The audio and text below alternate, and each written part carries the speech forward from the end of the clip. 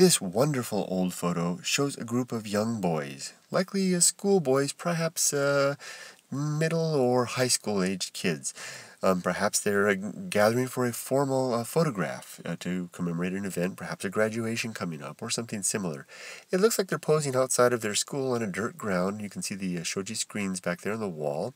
They're in their classic Japanese Prussian-style military uniforms with their tight collars and hats. The hats aren't that common in Japan anymore, but the uniforms are still the same.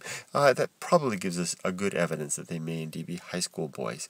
If that's the case, they may be perhaps departing one another's presence soon if they're graduating and going on their separate ways.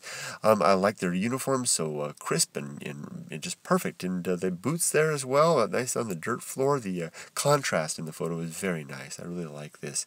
This type of uniform, as I said, comes from the Prussian military tradition, and similar to how the girls wear their seila-fuku, which is reminiscent of a sailor's suit. The boys have this type of a military outfit, a very classic image from Japan's really the more modern era coming out of the feudal period.